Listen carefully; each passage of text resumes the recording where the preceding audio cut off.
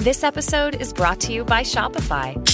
That's the sound of switching your business to Shopify, the global commerce platform that supercharges your selling. Harness the best converting checkout and same intuitive features, trusted apps, and powerful analytics used by the world's leading brands. Stop leaving sales on the table. Discover why millions trust Shopify to build, grow, and run their business. Sign up today for your $1 per month trial period at shopify.com/tech23. This episode is brought to you by Carnegie Mellon's Tepper School of Business. Want to advance your career or switch fields? An MBA from Carnegie Mellon's Tepper School of Business can help. Earn your degree from a top-ranked business school with a thought-provoking curriculum, one-on-one leadership coaching, support from experienced career counselors, and full-time, online hybrid, and accelerated MBA formats. Join the intelligent future. Visit cmu.edu/Tepper to learn more. Welcome to the Artificial Intelligence Podcast with your host, Dr. Tony Huang. Today, I'm with Catalin Voss. Catalin, can you a background on yourself and your journey through the AI world and what drew you into this field? Sure, absolutely. I'm an engineer, and I've more or less made it my mission to build AI tools that tackle practical social challenges, I guess, ever since college. I'm from Germany originally. I was lucky enough to go to Stanford for a bachelor's, master's, half a PhD in AI, dropped out twice. Started a couple of research projects and companies, including one edtech company with my current co-founder, Tom at Ello. Built a learning aid for autistic kids, built a company in Kenya for a while, and I'm now back in child development space working on a new company called Ello that is looking to eradicate childhood illiteracy. So we teach kids to read. Our mission is to give every child access to a one-on-one AI reading instructor. That instructor comes in the shape of an elephant who works to inspire love for reading. How do you view the intersect of AI and education, especially in that context of childhood literacy? Yeah, I think if you take it to the fundamentals, we know what works in education, right? What works is one-on-one attention of an engaged adult, like this sort of setting. This works actually quite well, right? And we've known that since the 80s. One-on-one tutoring delivers 2 standard deviations, higher learning outcomes in a conventional classroom setting. But the problem is, of course, it's not scalable. I think the biggest opportunity that AI gives us is to scale one-on-one instruction. It gives us the tools to give every child their perfect one-on-one instructor. And so we're starting to do that with reading. We're starting to do it with reading because it's a foundation of all other learning, right? You learn to read, and then you read to learn. And in the information age, if you never learn to read, then that second part is just going to be really hard. And so we think of that as the foundation of everything else. It's a national and international crisis in the US. 69% of fourth graders don't read at level. And if you think about that for a second, like they just moved to the next phase of school where they're expected to use reading as a tool for everything else going forward. And fundamentally, it's not something that's taught that easily in a large classroom setting, right? Everyone's in a different place, and it's a fairly nuanced game. And so we provide tooling to either support teachers, or where there isn't one-on-one support available for a child, to give the child the ability to practice reading in a confident and independent way, get support as they read out loud, get phonics-based instruction when they get stuck, and ultimately have this sort of infinitely patient elephant who, unlike your parent, does not judge you, never gets mad, never gets tired, is always encouraging, motivational psychology baked in with the goal to inspire love for reading. So I know that the pandemic has shifted many aspects in our lives. Can you dive into a little bit deeper into the challenges that like kids face with reading when it's in like a type of a remote learning phase?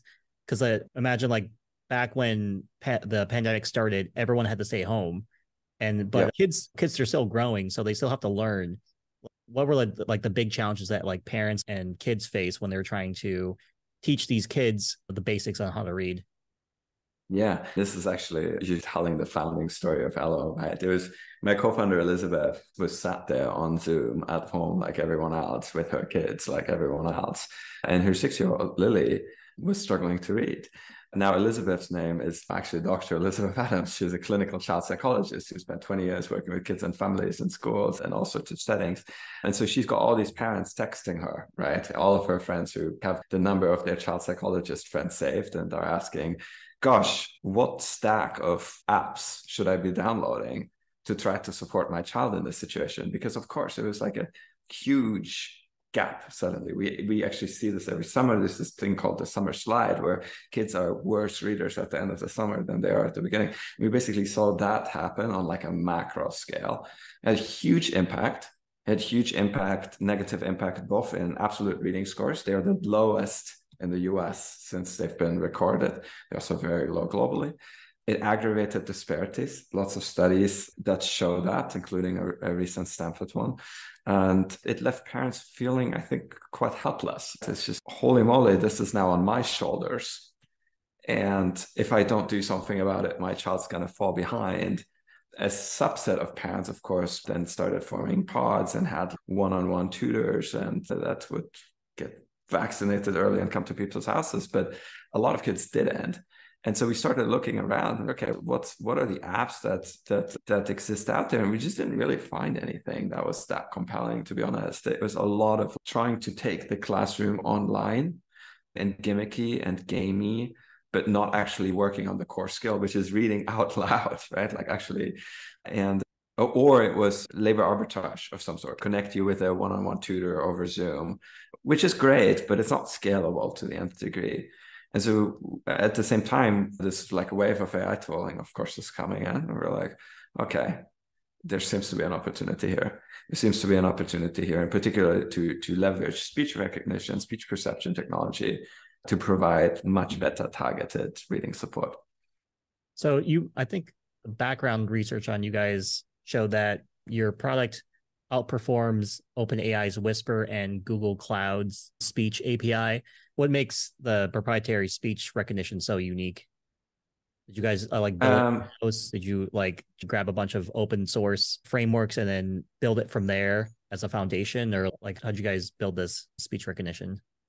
Yeah, I guess I'll say the basics that aren't as proprietary, but I think, yeah, it's basically, we looked at in 2020, 2021, 2022, we were, as we were trying to build this, we looked at everything out there. We're like, okay, it turns out like if you just hold up the notes app on your phone and hit record to a 5-year-old, it just doesn't totally breaks. Like nothing worked at understanding kids. And so we just looked at what's state of the art in speech right now. And there was this paper called Wave to Vec that came out of Facebook that leveraged the idea of self-supervised learning for speech perception.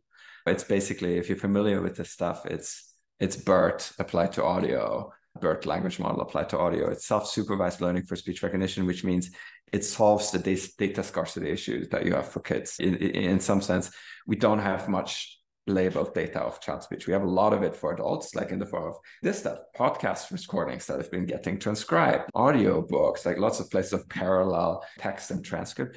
It's just like that doesn't exist for kids. Largest academic data set of child speech is like 400 hours, 200 of which are transcribed. So that's minuscule compared to the labeled data that we have available for adults. So Facebook built this model originally with the idea of making it work in like low resource languages where we don't have much training data. And we're like, okay, I think the same idea could be applied to kids.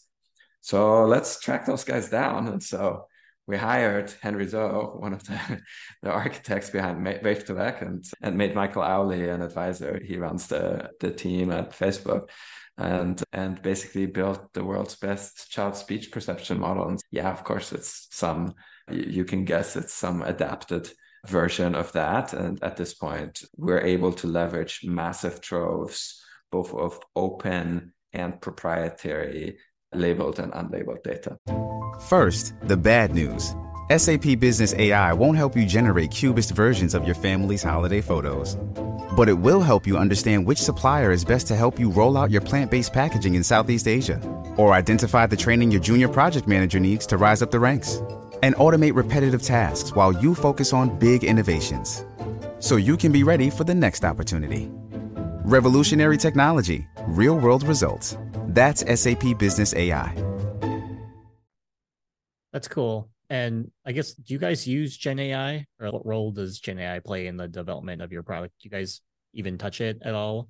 Or was this or did you guys actually build it before the big Gen AI wave?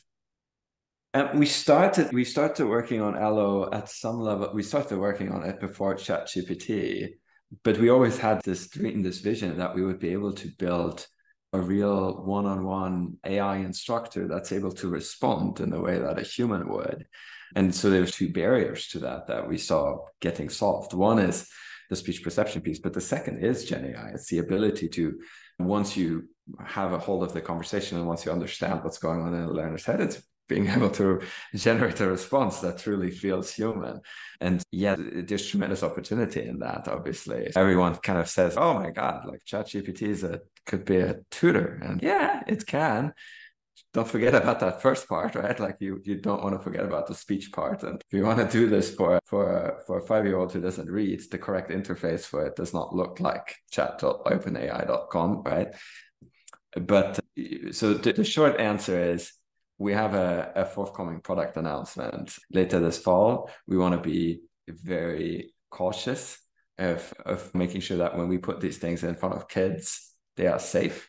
But we obviously believe there is enormous potential in generating personalized learning content for children and in building human level learning experiences and interactions that feel real. So give you a very brief example of what that could look like. You got a 5-year-old, they're struggling with reading some piece of text. We have a speech perception model that can disseminate at the phoneme level what they're struggling with. And so we're like, okay, actually the SH blend, they don't realize that S and H makes sh sound, right? We know they like sea creatures. Hey, let's make up a story about sharks and shrimp swimming in shallow waters in order to practice the skill that we taught them in isolation. Things like that. Oh, that's really cool. In your past, you've developed AI-based augmented reality therapy for kids with autism. You want to just give me some background info on what that is, what you do, and like any cool results that came from that? Yeah, sure, absolutely. Yeah, this was a project called the Autism Glass Project, and basically, it was an idea originally inspired by my cousin, who is autistic, and very luckily, I think, managed to do super well. But one of the things that he and a lot of other autistic kids struggled with was emotion recognition, reading the social cues that we take for granted in conversation and being able to act on that information. And he's done enormously well with all the resources that his family has been able to access, but a lot of families are not as lucky, and there's sort of huge disparities in access to therapeutic care for autism across the world. And so the idea was to build a learning aid that would center emotion recognition as just like a learned skill. And so basically it was 2013, right? And we were like messing with Google Glass because that was fun stuff at the time.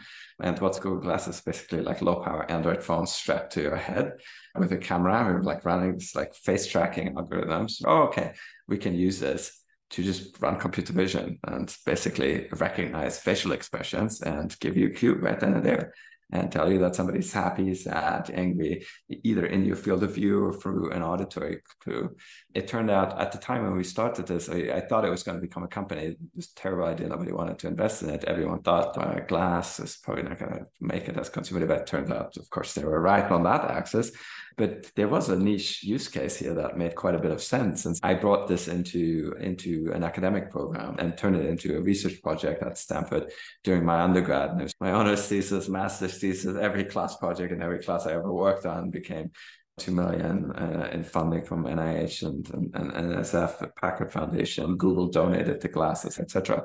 And we brought in, over the course of 3 phases of clinical trials, about 150 families that took these glasses home and then used them in comparison with standard of care therapy, and found that indeed it does seem to improve emotion recognition capacity on gold standard outcome measures. And so that was really cool to see. It's since been licensed to a company called Cognoa with an FDA breakthrough designation, and the trials were put on ice during COVID, but there's new stuff coming forth there, and hopefully we'll actually see it turning into a reimbursable therapeutic. So in terms of like childhood apps, like how do you provide, like how does that app provide feedback in a positive, constructive manner that doesn't deter like a child from reading? What type of safeguards do you have in place that ensures that the kids are getting like this positive, constructive manner? For the autism learning aid, or for Ello, or in general? Just in general, like how do you ensure like there's safeguards in place? Got it. Yeah. Gosh, it's such a huge responsibility, right? Because we think about that very carefully.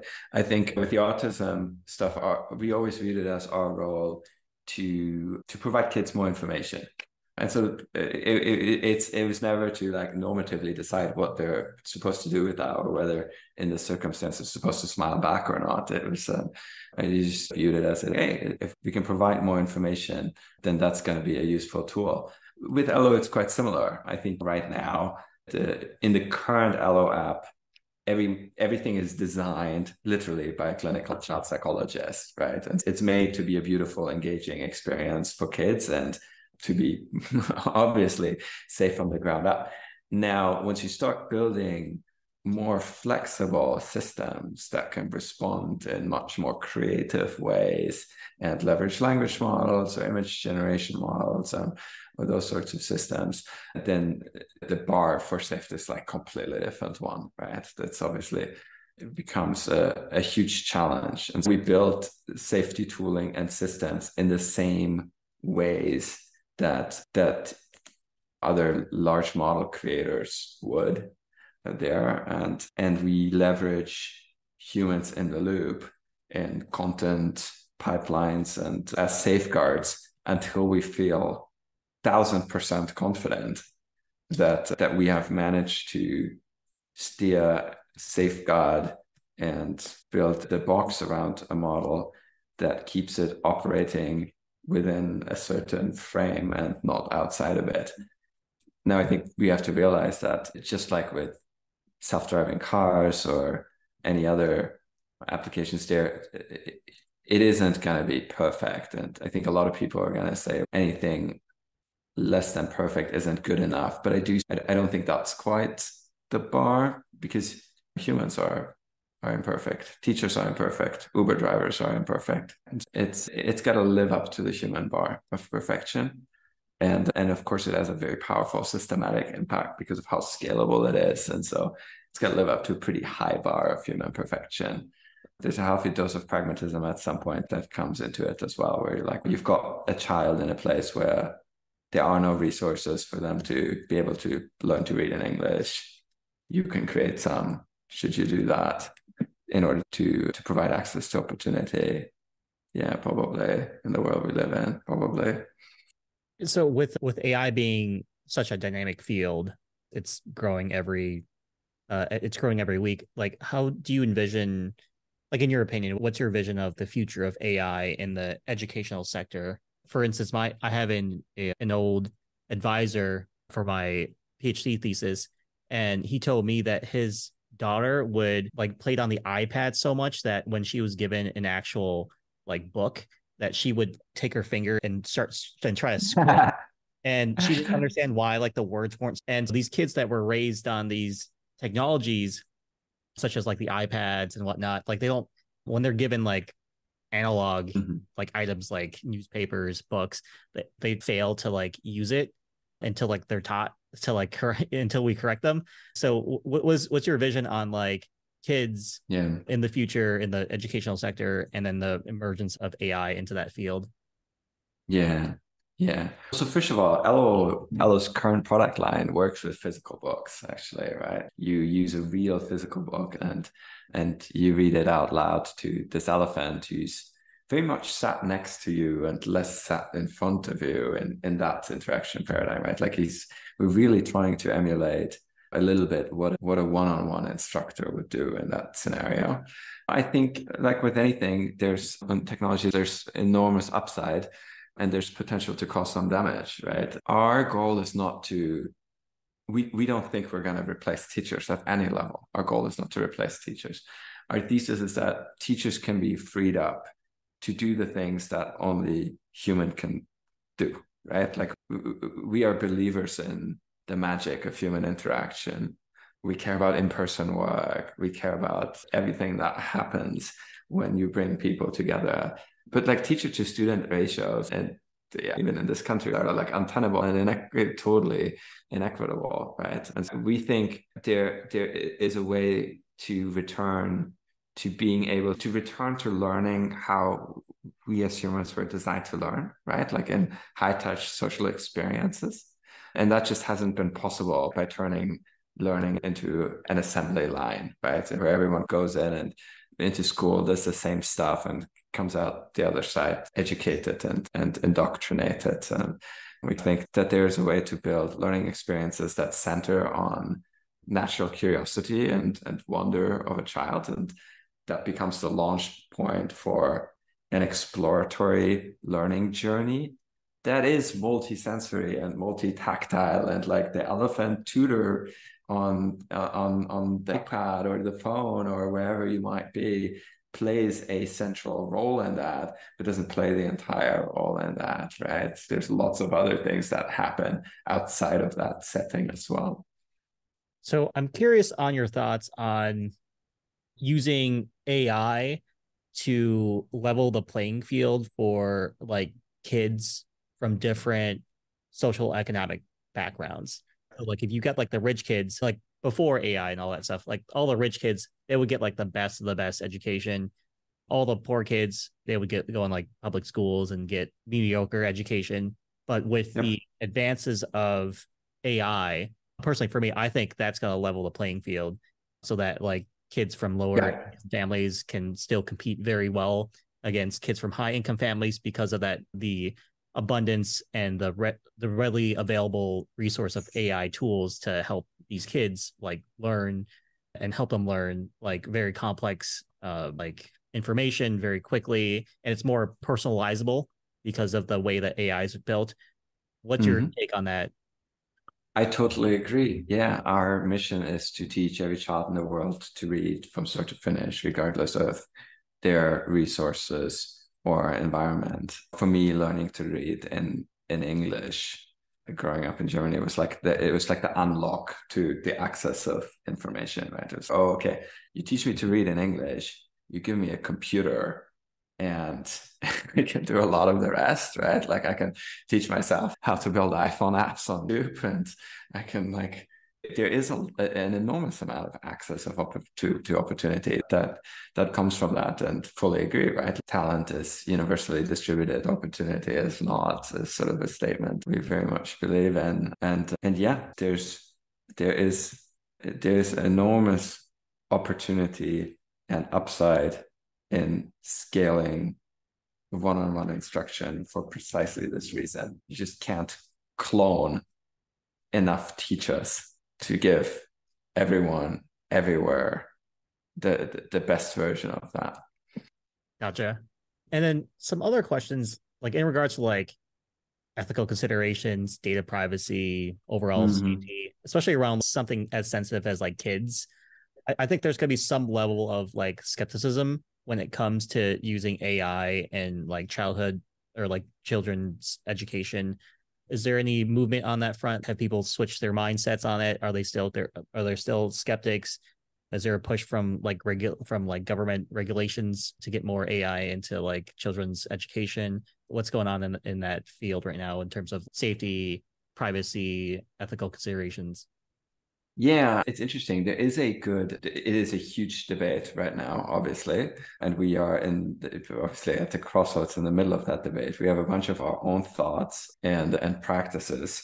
There's this good 100-page Department of Education report that came out a few months ago, where a bunch of actually super smart people in government thought about this. And if you read it, it's actually very balanced. You can see how it's almost like the two sides arguing with each other.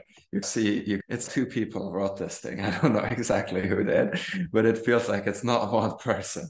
It's an enthusiast and a skeptic who are having this dialogue, and it's quite a good read actually.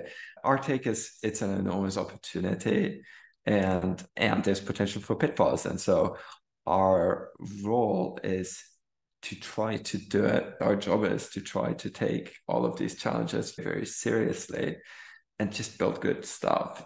And so the way that we do that is it goes into all sorts of layers of this. But for example, talking about our speech models, like our speech models are entirely on device. So if you don't want to share audio data to improve the model, no audio data ever leaves your kid's tablet. It all gets processed locally.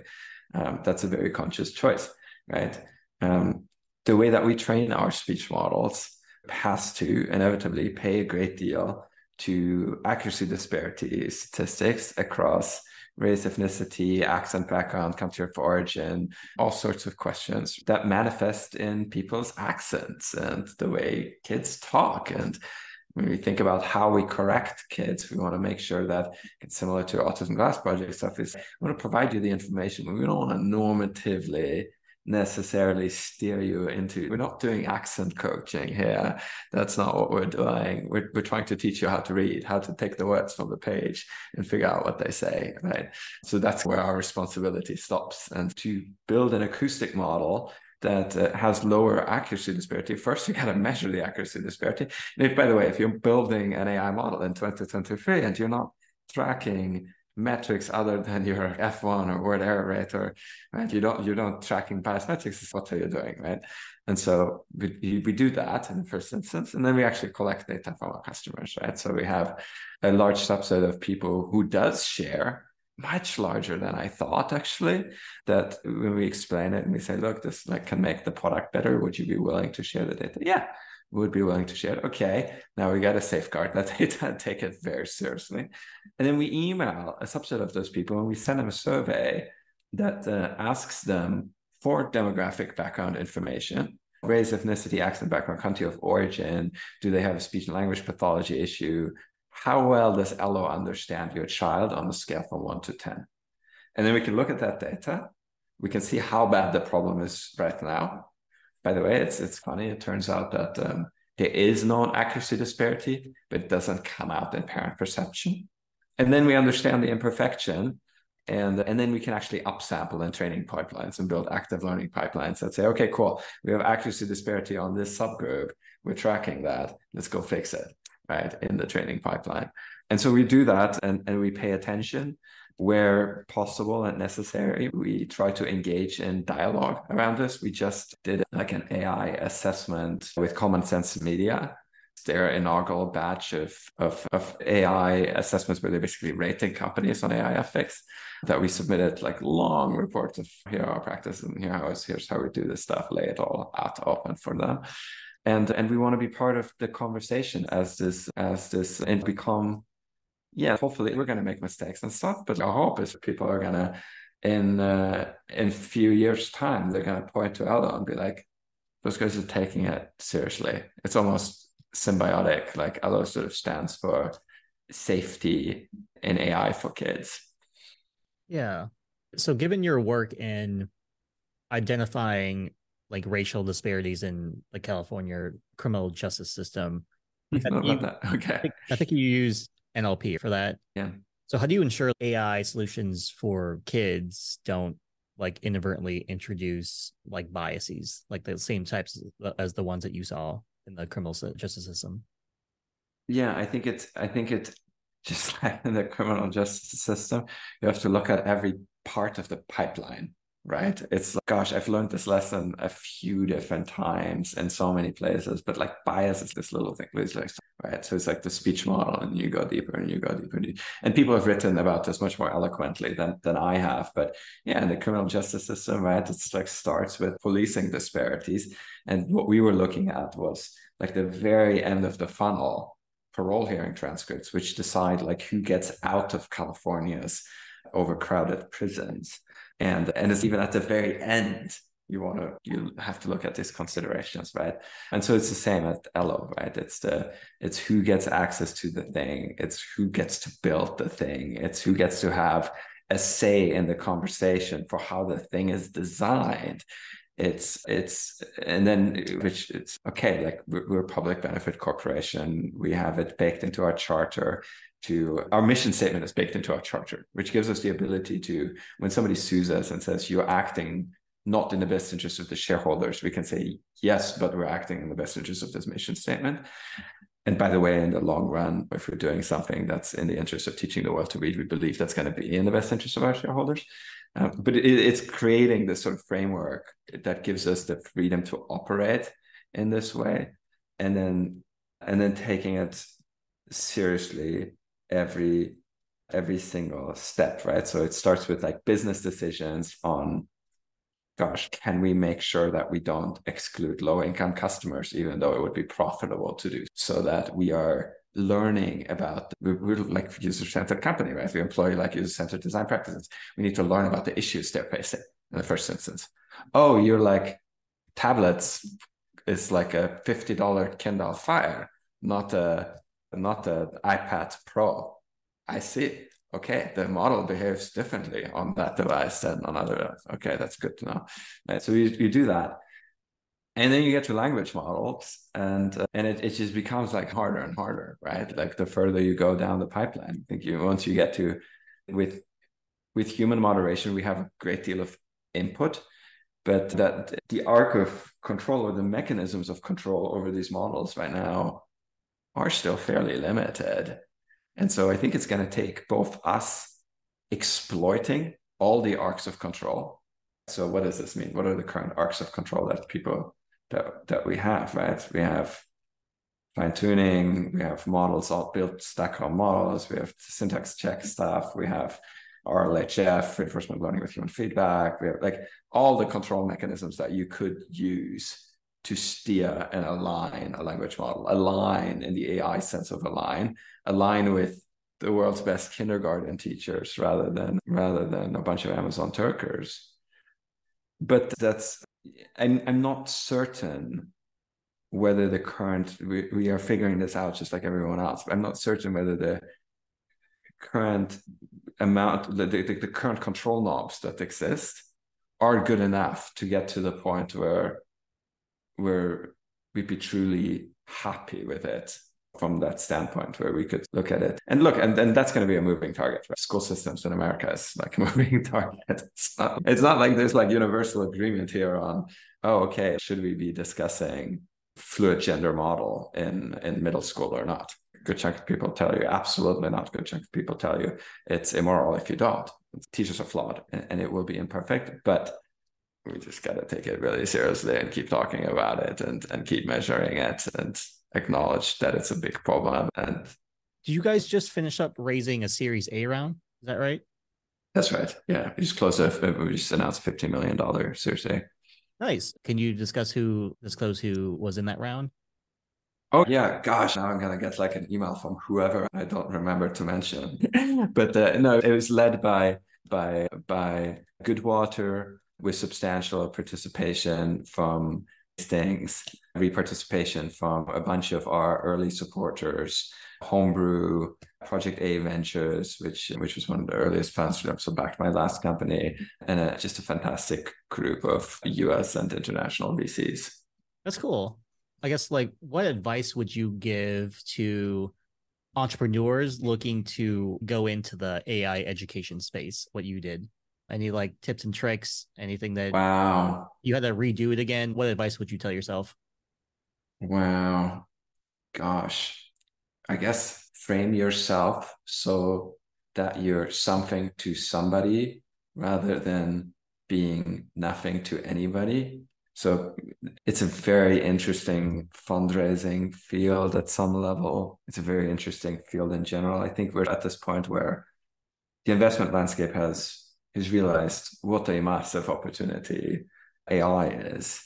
And they're not wrong, but the sorts of the large bets that people are making are largely still in this like foundational infrastructure layer stack, which makes sense. If you believe that's going to be a big thing, you want like a piece of the whatever. Like if you, I don't know what the best analogy is, but if you think cryptocurrencies are going to be great, you want like a piece of the like ledger or whatever, right? If you think AI is going to be fantastic, you want a piece of the model stack.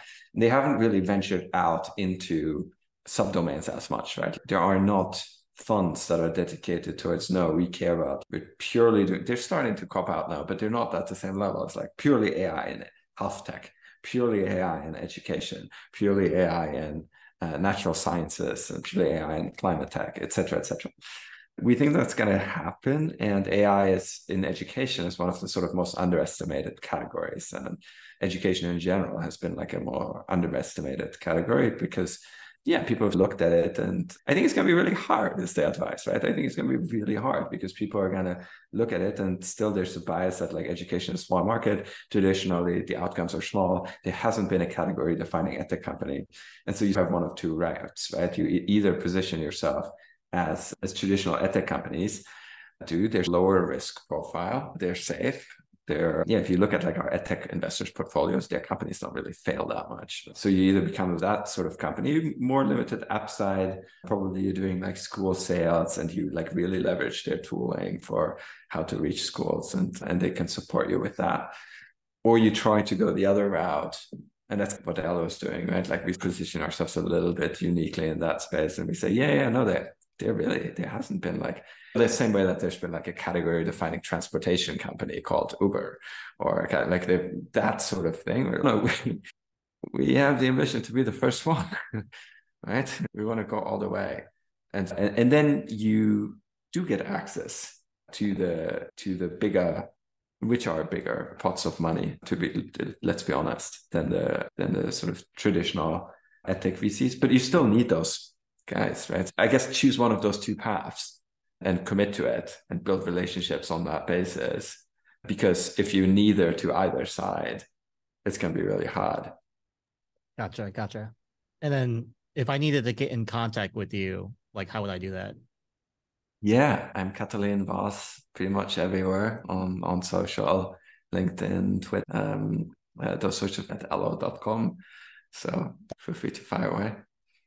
So as we wrap up, I think you alluded to some exciting updates you guys were about to do.